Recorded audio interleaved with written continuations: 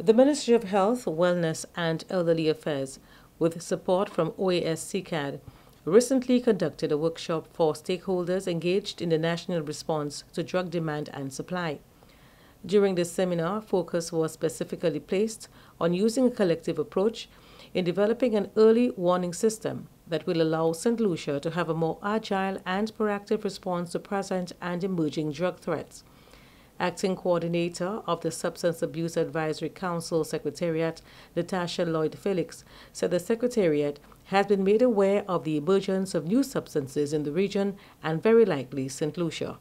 Many of which may be sweets and treats, including cookies and cakes, that may contain products that present a potential risk to their health and well-being and may potentially impair their judgment. By doing so, we do know that the likelihood increases of protecting the health and well-being of our young ones. And in addition to which, we also request, particularly for parents, to heighten the level of alertness as it relates to the young people, their children's use of social media platforms, as we do note an increased level of creativity in marketing of these products using popular forums on which young people dialogue and communicate. Through our collective efforts as a ministry, as a society, as homes, we do note that we can improve the level of protection and preserve the health and well-being of our young people and our nation as a whole. According to Lloyd-Felix, there is need for more targeted interventions among the segments of the population who tend to be more vulnerable. SAACS is appealing to parents and guardians to increase their vigilance and to caution young people within their care about the things they purchase or accept for consumption.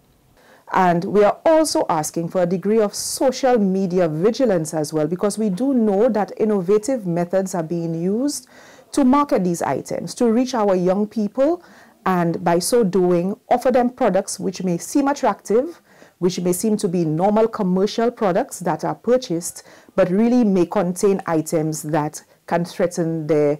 health and their safety. An early warning system for drug threats and the trends will allow for, among other things, more rapid and accurate information on new and emerging drug phenomena in the drug market and a rapid evaluation of the risks and impacts associated with the use of new psychoactive substances. From the Communications Unit of the Ministry of Health, Wellness and Elderly Affairs, Julita Peter reporting.